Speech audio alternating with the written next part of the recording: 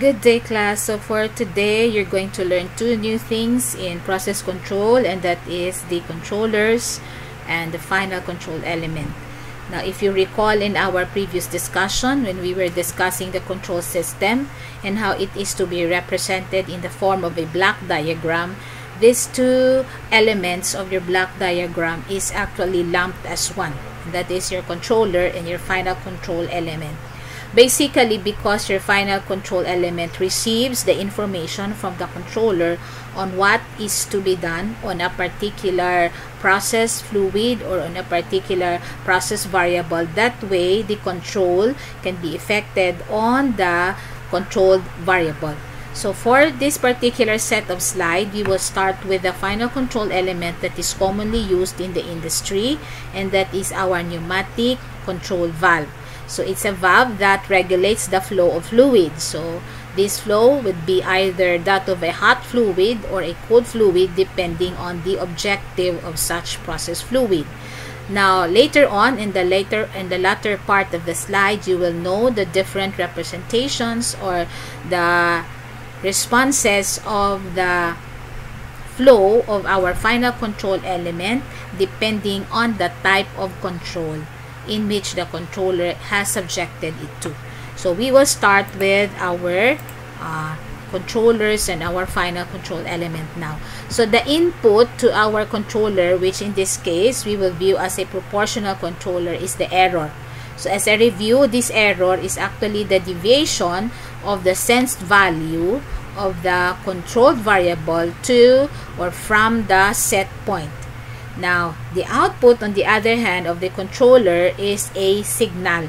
If we're talking about a pneumatic control valve, the signal is in the form of an air pressure.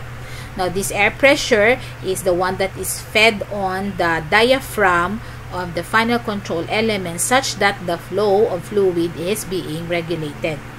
Now, our final control element, as I have mentioned, would be limited only to the pneumatic control valve, which either opens or closes as air pressure in the diaphragm changes. The diaphragm is the thing that goes up and down in this final control element. That way flow is regulated. Now, our current controllers in the industry are actually electronic and are computer-based instruments, and they can actually effect control remotely. Now, the operator need not be in front of the control valve. That way, it can regulate the flow of fluid or of the process fluid. Our operator can be as far as the control room of the plant, and we're in the plant is the actual plant where the final control element is, let's say, 1 kilometer away or 500 meters away. So depending. So this control need not be something that is very adjacent to our final control element. It could be done remotely, and that's really the meat of controlling, because you need not be where the instrument is or where the equipment is so that you can control it. It can be done remotely, just like what is shown here in the beginning part of the slide. So you have the plant being very far, and this is where the control is, in the control room, and everything is done through the use of the computer, or it's the computer now that does the controlling. Of course, on the human side, making sure that everything was set properly now by the controller inside the control room. That's the engineer already. Now, as for our control valve, so this is the simple illustration of a control valve. It has an upper part we call the actuator, and the lower part is the body of our control valve. So this is the diaphragm that is being mentioned. This diaphragm is connected to a plug, which is connected to the stem also. This stem, which has the plug on the end, lowers up and down depending on the pressure on which the diaphragm is subjected to. So this goes up and down, and in that process, the opening here where the fluid from this part of the process is entering and passing through is being regulated.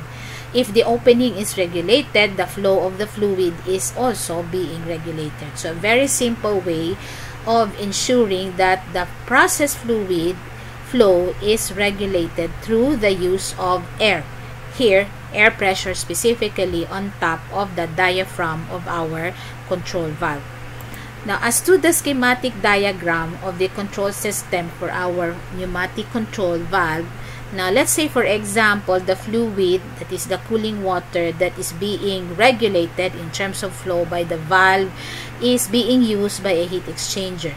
So this heat exchanger is receiving hot process steam, and it is desired, or the objective is to lower down the temperature of this hot process steam. That way, when it is already dispensed from the heat exchanger or thrown into the environment, it will not cause what we call as temperature pollution. Or if it's dispensed on another body of water, that would be also in itself a form of pollution, because locally, the portion where the hot process stream is dispensed into or discharged into will be hot, and as such, living creatures for that particular body of water will be harmed.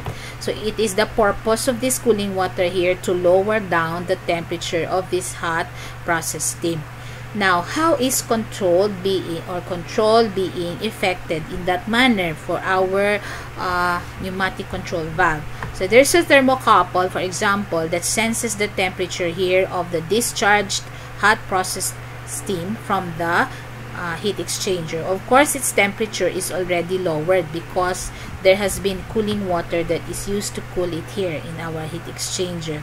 Now, a signal in the form of current is being transported and is being received by the controller.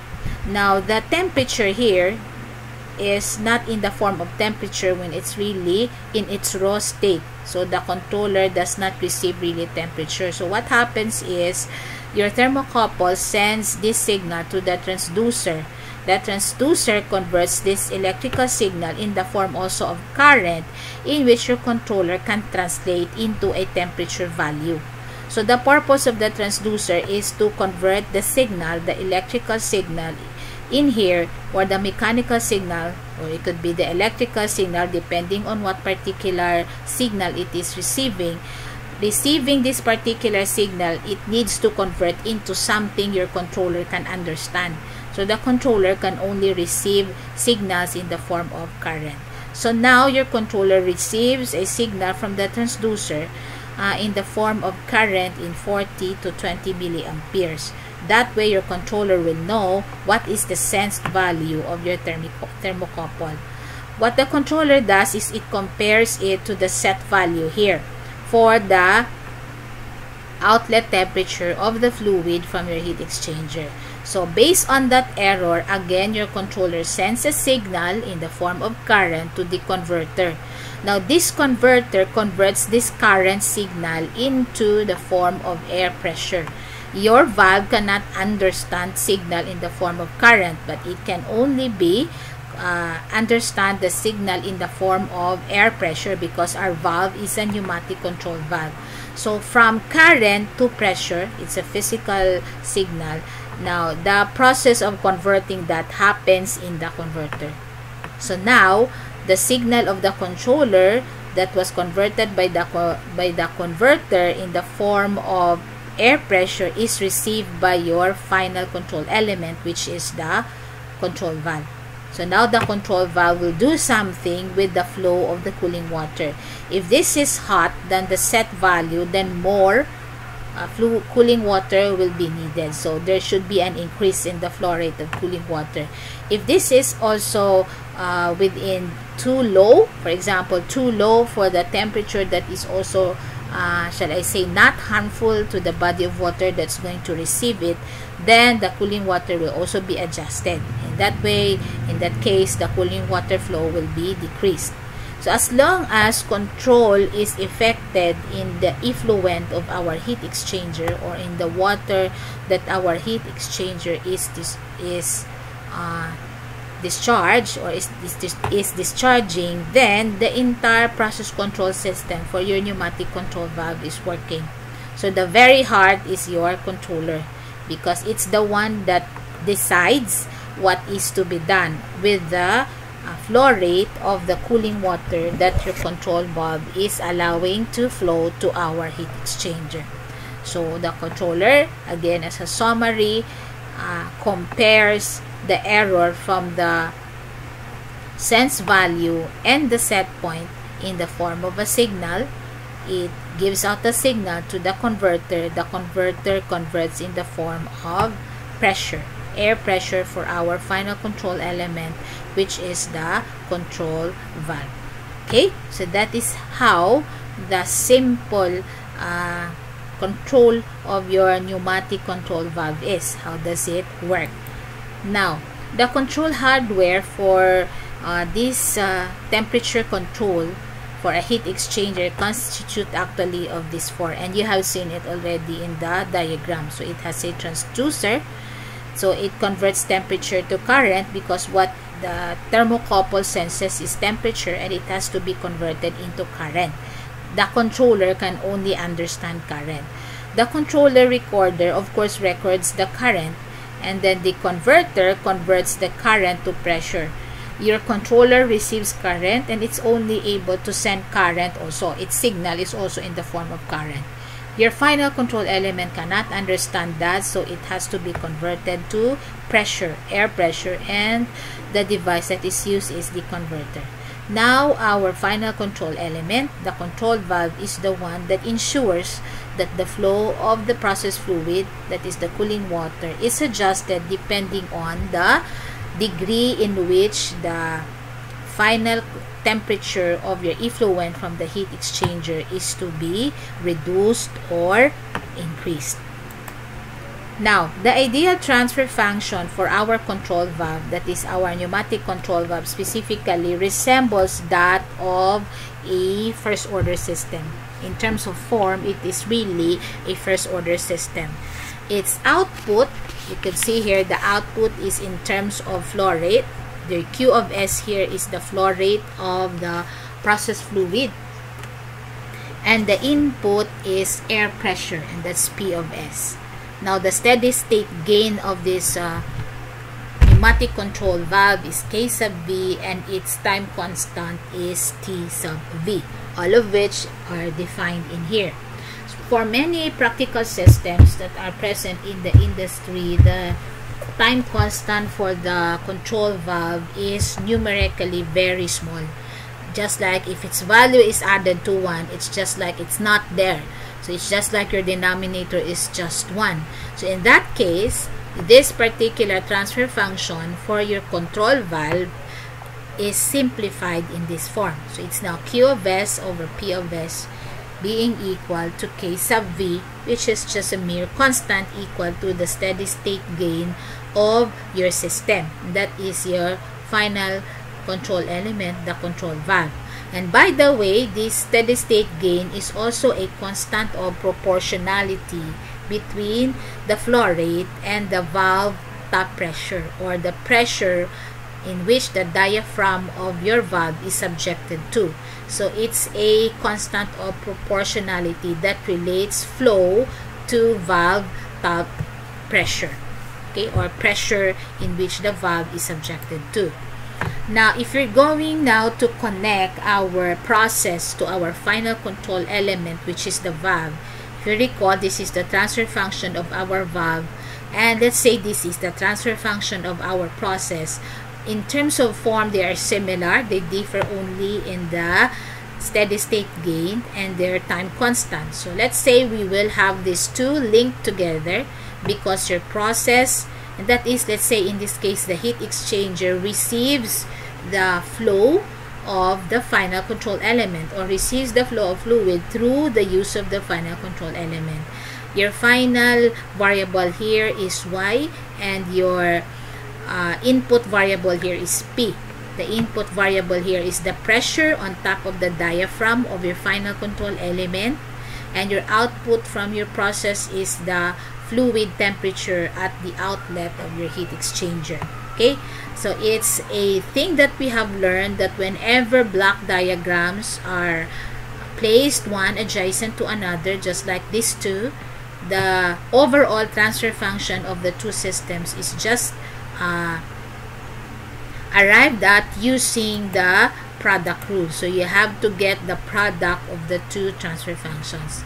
So if you'll take the product of the two transfer function, the overall transfer function of the valve and process lumped together will now be this one. So the process, our heat exchanger in the example, and the valve lumped together will have this particular transfer function. Output is Y, input is P. Now, let's say, for example, now this is the part wherein we're going to look into the different forms of the responses of the output of our heat exchanger, and that is the temperature of the effluent of the heat exchanger. Let's say, for example, we're going to subject our lumped system of valve and heat exchanger into one, and the pressure change on top of the diaphragm of your final control element is a unit step change in P. So that would then be Y of S being equal to 1 over S, being the Laplace transform of the change in P, and this is the transfer function that was shown to you a while ago. Now, if this is processed using method of partial fractions, since you have two linear factors here, the response will be something like this. So we just place in here the two steady state gain values because they are constants, and this is now your actual response for a step change in the input. The response, of course, as expected, is dependent on the two time constants, that of the valve and that of the process. The formula is dependent, looking at it only, dependent on the two time constant. And of course, the degree to which the Y will be getting a value, and this Y, by the way, is the deviation of the steady state temperature, or rather the sense temperature of the effluent of your heat exchanger from the steady state value, will be dependent on the value of the T. So depending on how long, or it is depending on how long has the disturbance happened. So if you know the two time constants, all you need, all the other things that you would be needing will be the time elapsed for you to know how much has your outlet temperature of the heat exchanger deviated from the steady state value. Now, if the time constant of the valve is very, very small compared to the time constant of the process, so meaning this one is very, very small, what happens is this one will be very, very big. When you divide something by a very small value, this will be very big, right? In effect, this one will pair in comparison to this. It's just like this one is not existing because this one will be very big already. So this particular transfer function here, or rather this is already the response to a step change in the P, will be simplified in this form.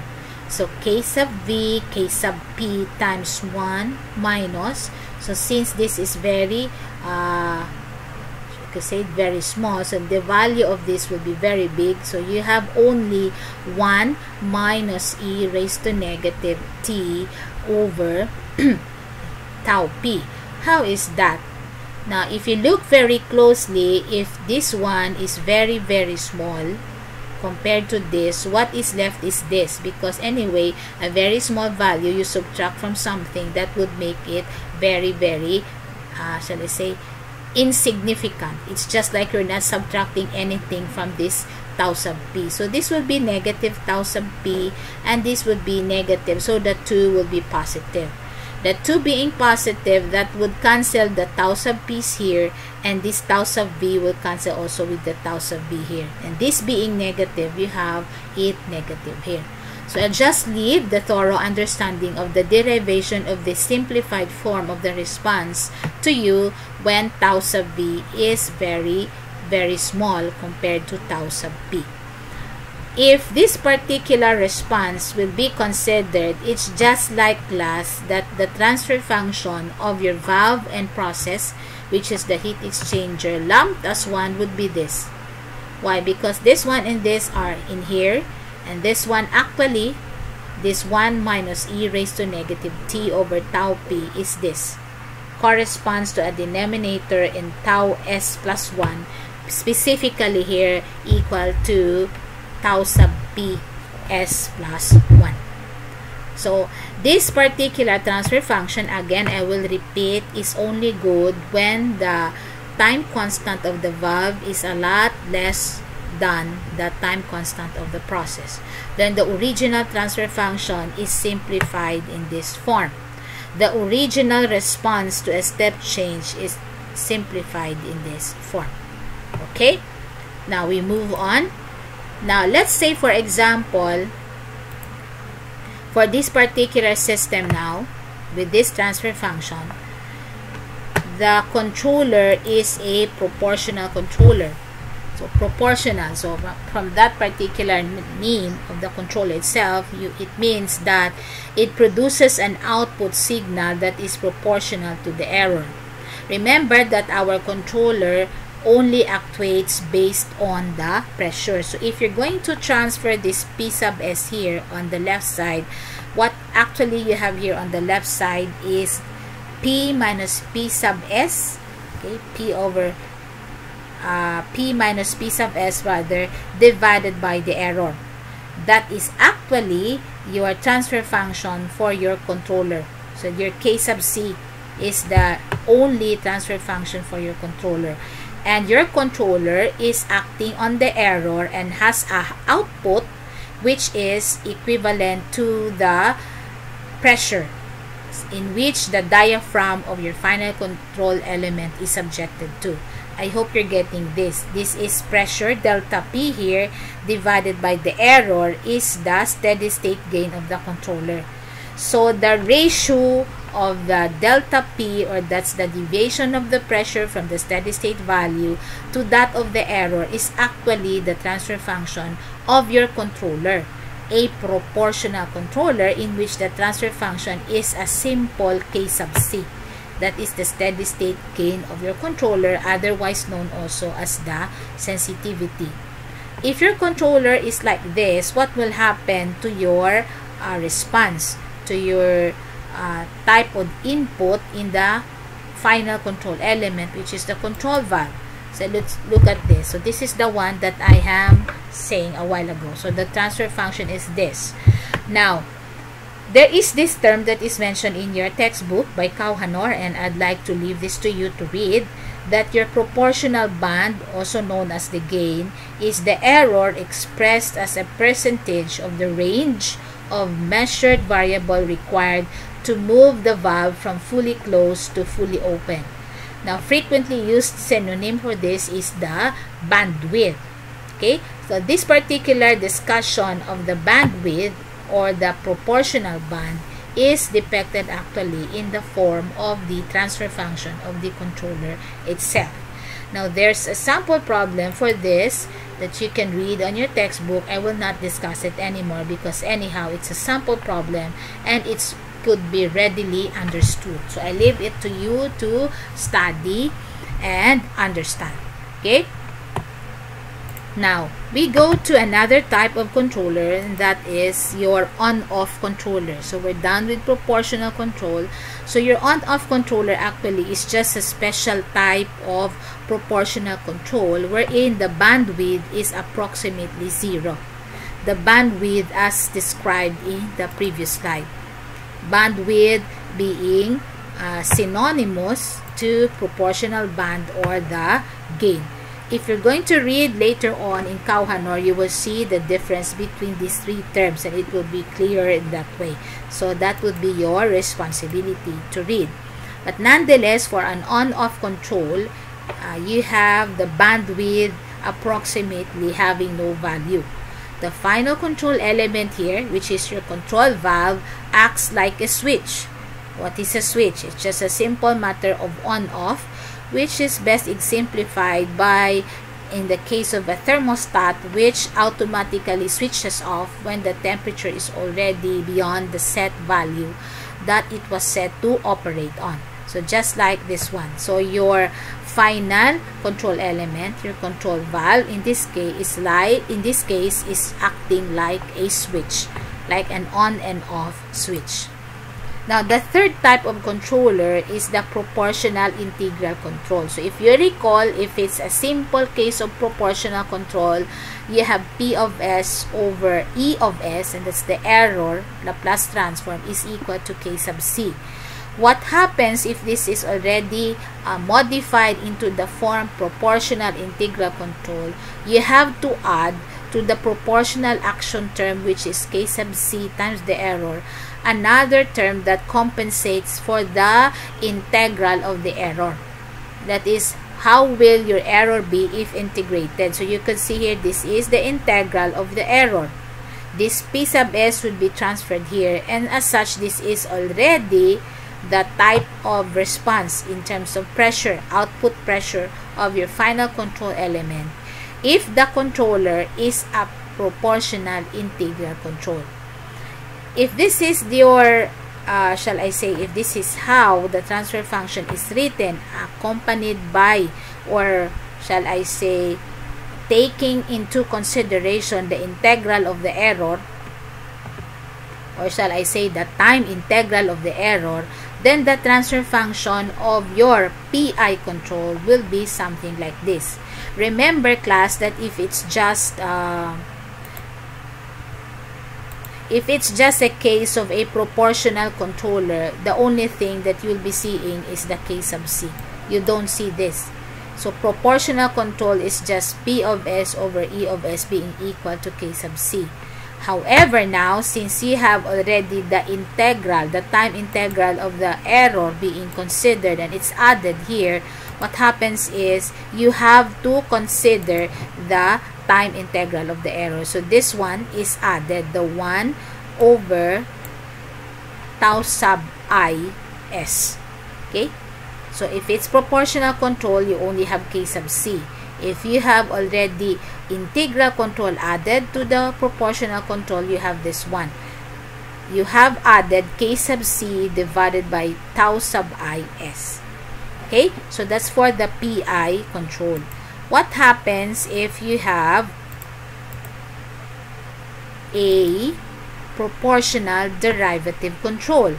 So it's not anymore the integral or the time integral of the error that you are compensating, but you are compensating for the derivative of that particular error. And by the way, this time integral, class, time integral, when inversed, is the reset rate. So the reciprocal of the integral time, or time integral, is the reset rate. So if we go back to our slide here, this is now the PD controller. Adds to the proportional action term another that is proportional to, this time, the derivative of the error. Not its integral, but it's the derivative of the error. Other terms that could be associated to PD control is rate control and anticipatory control. Now, this can be used to represent this particular type of control. The effect of the derivative action is to, just like its name here, anticipatory control, is to anticipate the linear change in the error. If the PI control compensates, or anticipates rather, or compensate the time integral, or compensates for the time integral of the error, this one anticipates the linear change in the error. You have learned in your differential calculus that your derivative is actually the slope of a line. So that same principle is being applied in here. The derivative of the error, the time derivative of the error, or the derivative of the error with respect to time, is being added to the proportional action term, K sub C times the error. The effect is it's actually anticipating the linear change in the error. So if you could see this one, if transferred here, the only difference of this equation from the proportional control is this one, the derivative, or the time derivative of the error. Now, if this is our resulting equation, then the transfer function, take note how we're talking about the transfer function, not of the control valve, but that of the controller. The transfer function of your controller, if it's a PD control, is like this. Okay? We have discussed already in the two previous slides that the transfer function of the final control element. In the discussion for proportional control and proportional integral and now proportional derivative control, the thing that we're considering is already the transfer function of the controller, because we're done with the transfer function of our control valve. So the transfer function this time is comparable to inform with the transfer function of the PI control. The difference in here is you're not multiplying the S to the reciprocal of the time integral like this, but rather you're multiplying the derivative of the tau constant or the time constant to S, not reciprocal, but rather the multiply, the exact thing that is. So you have tau sub ds. So the effect is again anticipating the linear change in the error. If you think that the 4 controls are already enough, you have proportional, you have the special type of proportional which is on-off, then you have proportional integral and proportional derivative type of control. There is still a modified type of control considering already all 3, proportional, integral, and derivative control. And as such, it is referred to as the proportional, integral, derivative control. It's a combination already of proportional, integral, and derivative control. So now, you have the derivative of the error, the time derivative of the error, and you have the time integral of the error. The original proportional control is like this. The transfer function for this PID control will be now this one, the sum actually of the 3. This is for the proportional control only. This is for the derivative control, proportional derivative control, and this is for the proportional integral control. A modified and a more accurate type of controller in terms of how well it actuates your final control element based on the disturbance in the control variable. Okay, so this is your PID controller transfer function. Output is pressure on the diaphragm of your final control element, which is the valve, and input is the error, the deviation of the sense value from the steady state value. The sense value that we're referring to in here is the temperature of our heat exchanger based on our example, the effluent temperature that is. Now, what's the motivation behind why modify from proportional to proportional integral to proportional derivative, and now we have PID, proportional integral derivative control. For the proportional control class, it arrests the rise of the control variable and ultimately brings it to rest to a new steady state value. Offset is the difference in the new steady state value and the original value. What does this mean in layman terms? This simply means that if your control variable has deviated because you have changes in the loads or in the load variable to your system, meaning it was affected by the changes in the loads in your system, then your new steady state or the ultimate response of your controlled variable to the change in the input will rest on a new steady state value, meaning it will never go back to its set value, but rather it will have a new steady state value and it will rest there. That is if the control is a pure proportional control. It will arrest the steady increase, or it could be the steady decrease in the value of your controlled variable, meaning with arrest, it will not continue increasing or decreasing, but the problem is it will rest on a new steady state value. It will not go back to its original steady state value if control is just proportional control. What happens to proportional integral control, a modification of the original proportional control, is this. It eliminates the offset, meaning your final value for your controlled variable will really be the original steady state value, or it will go back to its steady state value in spite of it deviating from it due to changes in the loads. However, class, the response is oscillatory, meaning it will, for some time, it will go up and down. It will oscillate, just like what you have seen in sinusoidal response, and later on simply die down and rest on the original steady state or set value of your control variable. What is good about proportional integral control is it will go back to the set value, or that is, it will go back to the original steady state value, whereas pure proportional control will not have it go back to the original steady state value. If PI is already good, then why we have PID or why we have PD? So in the case of proportional integral and derivative control, now all controls are here, considering the time integral of the error and the derivative of the error.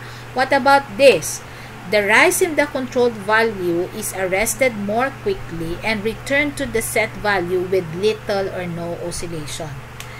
Actually, the PID is a modification of the PI control because it eliminates the oscillation. It will return to the, referring to the controlled variable, it will really return to the steady state value, or its original steady state value before the disturbance happened. It will return to it eventually. However, in the case of PI, there will be oscillation. In the case of PID, there is no oscillation, if not little, very little oscillation. So that's the very reason why the controllers were modified from the original proportional to proportional integral, now to proportional derivative control. So it will ultimately rest on the steady state value before the disturbance happened with little or no oscillation. Now, the textbook by Kauhanor, our textbook by Kauhanor, expounds on this very, very important principle in control in the form of this diagram. So, as you can see here, if there's a particular disturbance, that is happening on any of the loads in the process, resulting to the change in the value of the control variable, if there is no control action, what happens is your control variable will increase and would really be extending infinitely here, from very different from the steady state value. This is the steady state value, the original steady state value, if there is no control. If it's proportional control, this is number 2. This is the graph for number 2. You can see here. It will oscillate and it will rest to a new steady state value. It will not go back to this original value, which is on the 0 value. Meaning, if this is 0, there's no deviation from the steady state value. Deviation. This one is the deviation of the controlled variable from the steady state value. If it's proportional integral control, what happens is there is oscillation. This is number 3. There is oscillation, but it will have no offset. It's only 2 and 1 that has its own offset. This one is really very difficult because it will extend to a very, very high value beyond I think the interval or the range of value in which your control variable is to exhibit. This is for your proportional integral.